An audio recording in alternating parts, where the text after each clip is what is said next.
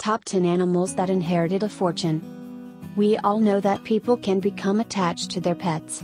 However, some people take it to such an extreme that they will their pets a fortune just to make sure that the animals are taken care of properly after the owner's death. At times, the deceased's surviving relatives are left with little or nothing. These surviving relatives may take legal action to overturn the terms of the will. Nevertheless, that did not stop some animals from becoming overnight millionaires. 10. Gunther III and Gunther IV. Carlotta Liebenstein willed all of her approximately $65 million fortune to her German Shepherd, Gunther III. He received the money and assets after her death in 1992 and lived large until his own death. Thereafter, the estate, which was already worth $200 million, went to his son, Gunther IV. Gunther IV enjoys a life of luxury.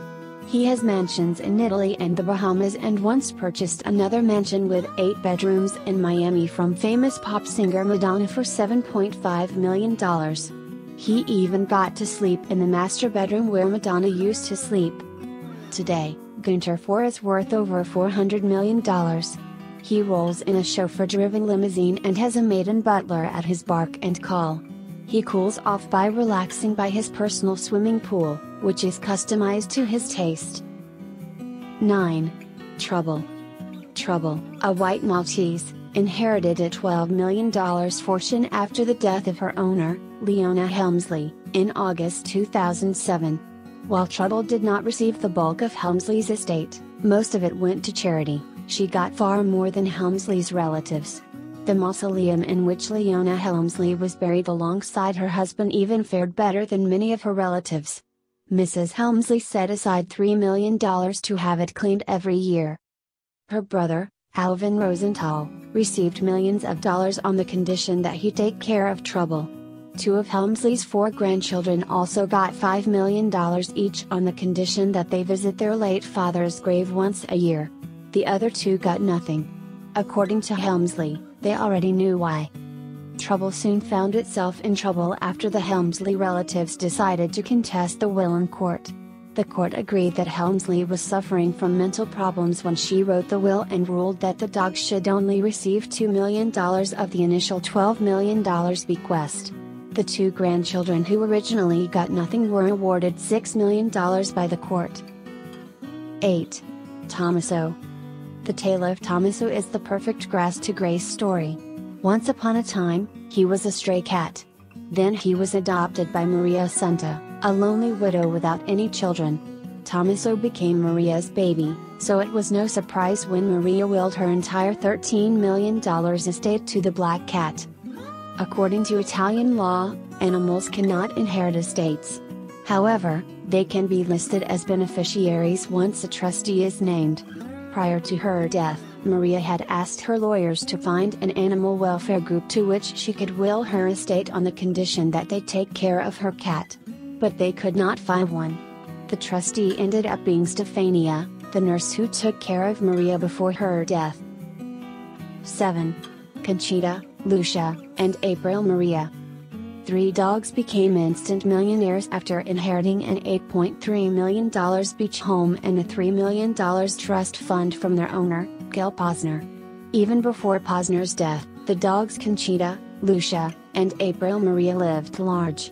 They had their own staff, made weekly trips to the spa, and wore expensive necklaces.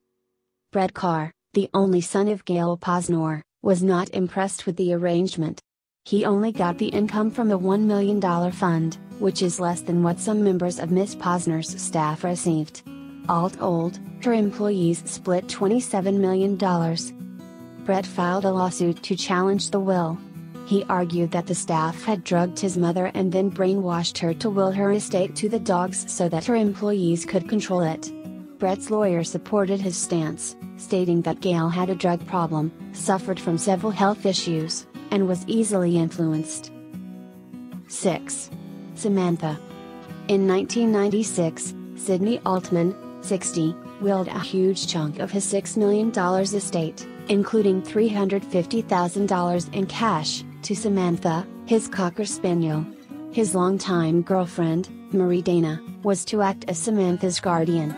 Dana, who was in her early 30s, would be paid $60,000 a year to care for Samantha and could continue to live in Altman's Benedict Canyon house in California until the dog died. After that, the arrangement with Dana would stop immediately.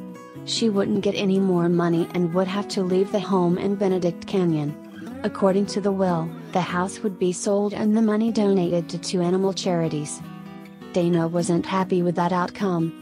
She had been living with Altman for 6 years and expected that he would take care of her financially through his will after his death. Instead, the dog got everything.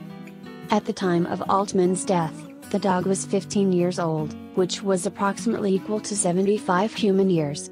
So Dana knew that she could only get her annual payments for a few years at most. She contested the will and demanded $2.7 million of Altman's estate. She said that Altman had promised to care for her after she moved in with him. Her lawyer, Carrie Goldstein, argued that the will was outdated when Altman died. He had written the document in 1994, a few years after Dana started living with him. Yet Altman described Dana only as a good friend in his will. Meanwhile, he wrote that Samantha was a loving companion and his primary concern. He did not want to see her suffer.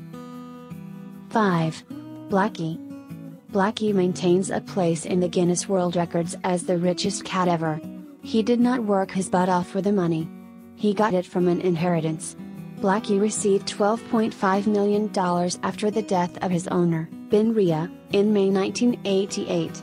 Rhea shared the money among 3 cat charities on the condition that they take care of Blackie. Ironically, Rhea left nothing for his relatives. However, his gardener, mechanic, and plumber got some money. A friend also got a house. Blackie was not the only cat that had been owned by Rhea. He was just one of 15 and would have shared his wealth with them if they hadn't died earlier. 4. Jigu. If you're feeling a little undervalued after learning about all the money left to cats and dogs, don't despair. Yet. It's gonna get worse. Even a chicken inherited a huge fortune. Yes, Jigu the chicken received $15 million after the death of its owner, Miles Blackwell, in 2002. Blackwell's wife, Bryony, had died of chemical sensitivity 3 weeks earlier. The couple was childless, and Jigu was their favorite fowl. So they did not think twice about willing the tenderbird their fortune. Jigu's inheritance was actually the smaller chunk of the Blackwell fortune. The couple also willed $42.5 million, the bulk of their money, to the Tubney Charitable Trust that they had set up for the promotion of art, music, and animal welfare in 1997. The donation immediately catapulted the little-known trust to a spot among the top 30 charities in Britain in terms of donations received. The trust agreed to use part of the money to fund research into the multiple chemical sensitivity that had killed Bryony. 3. Tina and Kate. Nora Hardwell died on December 31, 2002. She was 89 and had never married. Her 2 collie crosses, Tina and Kate, were her only companions. It was even said that she spent time on only 3 things: dogs, poetry, and gardening. So it was no surprise that she willed £450,000 to her dogs. Hardwell didn't specifically mention the names of Tina and Kate in her will. Instead, she stated that the money should be used to take care of any dog or dogs she owned at the time of her death for a period of 21 years or until the death of the last living dog, whichever came first. Thereafter, any remaining money was to be split between 4 charities, 2 of which had to be dedicated to animals. After Hardwell's death, both dogs were taken care of by her gardener, Henry Escott. He received £5,000 in the will. 2. Tinker. Margaret Lane died in 2002. She had no children. In her will, she left her 3-bedroom London home worth £350,000 and about £100,000 in cash to her favourite cat, Tinker. Her friends, Anne and Eugene Wheatley, were to act as the cat's caretakers. They would inherit the house and the remaining money whenever Tinker died, left the house, or went missing for a certain period of time. Solicitor Wynne Thomas raised his fears about the will because it gave the Wheatleys every reason to deliberately make the cat go missing. The Wheatleys denied that they could ever do such a thing. They had been caring for Tinker for over 18 months when Lane was in a nursing home. Anne Wheatley also received £25,000 of Lane's fortune. 1. Mitchell Roddenberry's bets. Mitchell Roddenberry was the wife of Gene Roddenberry, the creator of Star Trek. She had been involved in the Star Trek franchise from the very beginning, the original TV pilot in which she played the first officer to Jeffrey Hunter's captain. That pilot didn't air in its entirety until 1988 and was never made into its own series. Mitchell took on a new role as Nurse Chapel on the actual first Star Trek series, which premiered on television in September 1966. She continued working on various Star Trek series and movies until her death in December 2008. In her will, she left $4 million for her pets just to make sure they were comfortable after her demise. She also left $1 million to domestic staff member Raymilda Stupinian in exchange for looking after the pets. Mitchell says she chose Raymilda to care for the pets because she was the best person for the job. Mitchell even added that Raymilda cared for the animals better than she did. There was no mention of how many pets Mitchell had or whether they were cats, dogs, or a mixture of both. Her will only mentioned cats or dogs without going into detail.